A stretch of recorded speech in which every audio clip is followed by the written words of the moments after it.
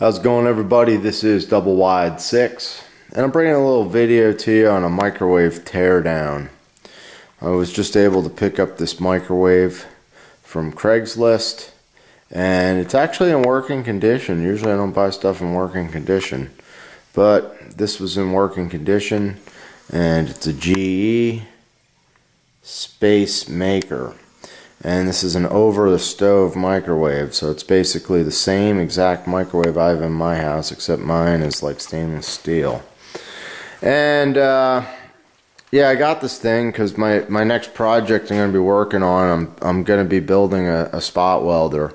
So the plan is to rip down this microwave, bust out the transformer, a couple switches, and we'll use that stuff to make a spot welder, make a video on how to do that, and we'll show you it working, hopefully. So we're going to start out by tearing this thing down.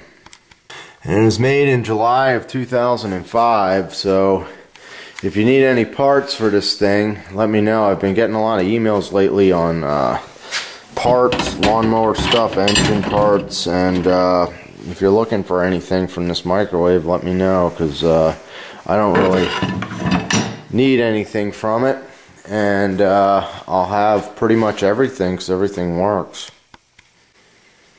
So microwaves are pretty cool. Basically, from what I understand, they use like a radio frequency wave that comes out of the magnetron that we'll look at in the back of the microwave, the exact same frequency that excites the molecules in water. And the water molecules all kind of bounce around, move against each other, causing friction, and that causes heat. You don't have to worry about the microwaves hurting you or anything because they're all contained inside the door. So with the door closed, the microwaves can't come out, and you can look in, because the microwave has that screen mesh, and the microwaves can't get out of that screen because they come out kind of in like a sine wave type of pattern, and they can't fit through the little holes in that screen. And actually the microwave was, I believe, invented by accident. The guy that was playing around with the magnetron, the inventor of that, actually walked in front of the thing, and supposedly he had a candy bar in his pocket, and the thing melted the candy bar, and he realized that the magnetron actually created great heat. So we got the cover off this thing, and here's what we're really after: the transformer. So that's what we're going to need for a spot welder. Up here, this thing is the magnetron. You can tell that's the magnetron because it has these cooling fins up there on there. And down there in the back, that's a capacitor, which you have to be pretty careful. You want to make sure you discharge that capacitor because that thing is pretty strong. So you want to make sure you don't get sparked off by that. In here, you can see these are your door switches back there in black. There are 1, 2, 3 micro switches on this microwave. We'll be using some of those switches as well on the spot welder. And then up here you have your circuit board, and up top here you have your ceramic fuse. And here's your fan that's used to cool off the magnetron. And those are your basic parts of the microwave. So a lot of times when something's wrong, it could be like a blown fuse. Sometimes the magnetrons go bad, so if you're not getting heat, the magnetron's not working. You have your transformer, that can go bad as well. So that's the main things that you want to look at as far as going bad with your microwave. Another thing that I've seen, like my mom one time set the microwave for like 4 minutes and then she forgot to put anything in it. And what that does is, since whatever you're heating isn't getting hot, the inside of the microwave's getting hot, and on top of the magnetron you have a thermal cutout back here. This is a basically a switch that'll turn off if it gets too hot, and it might take 20 minutes till the microwave will work again, but it's actually saving your magnetron. Another thing that can also go bad is these switches. If they're not clicking properly, they're not working right. So these little micro switches, you should hear a click when the door shuts, because it has the doors have like little latches like this that lock into those switches. So as I said, we're going to mainly be after this transformer, and down here on the bottom is your primary winding, and up top is your secondary winding, and the primary is much thicker and the secondary is much thinner. And you don't want to play around at all with this transformer, because this actually has enough power to kill you. So you need to make sure you know what you're doing when you start screwing around with these things. What we're going to do is we're going to remove the secondary and replace it with our own secondary, and we're going to use basically a 2-gauge wire for our spot welder. So to get the transformer out of here, first thing you need to do is unplug your magnetron. So wiggle out that, man, baby's on there. Alright, got that out. And then there's 2 terminal clips down here. So we're going to pull these off our primary. I don't even need pliers.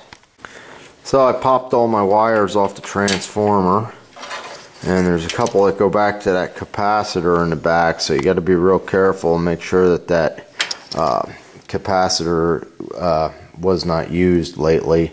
I haven't had this thing plugged in since like 2 days ago, so I know that that's dead. Next thing I'm going to do is flip this thing back and take off these mounting screws. So we're looking at the bottom of the unit. On the bottom there's some filters. You always want to make sure that you get all the dust and dirt and grease out of these. You know, if they get too hot, that can cause your magnetron to overheat as well. And down here are the mounting screws for our transformer. So I've taken about 20 minutes, kind of ripped through everything that's of use. I have the main board for the microwave. This thing's the turntable, so it's like the little motor that turns the glass tray over there. I got 3 light bulbs and sockets, some micro switches, and these things should click if they're working. The magnetron, of course. I got the cooling fan, circulation fan, the exhaust fan, and over here this is the transformer that I'm going to use for the spot welder. I'm going to use the power cord for spot welder, and I think I'm going to use this handle for the spot welder. And I'll be using a micro switch, one of these, for the spot welder. And I think that's basically it. Here's a look at the, I know I was telling you about the capacitor.